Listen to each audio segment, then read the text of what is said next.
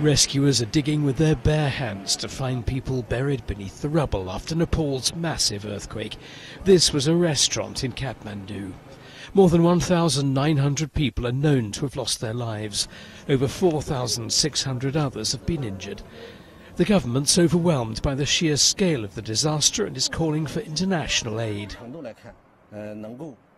China's sending a 62-strong search and rescue team to help look for those missing among the debris. The team has 40 rescuers with sniffer dogs, 10 medical staff and a dozen earthquake experts. India was the first to offer help on Saturday within hours of the 7.9 magnitude quake. It's sending planes carrying disaster response workers, supplies and equipment.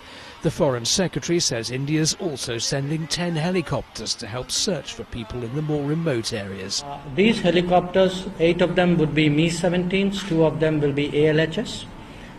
Their role would be to do the local rescue, to do airlift if they have to, and to do food distribution locally.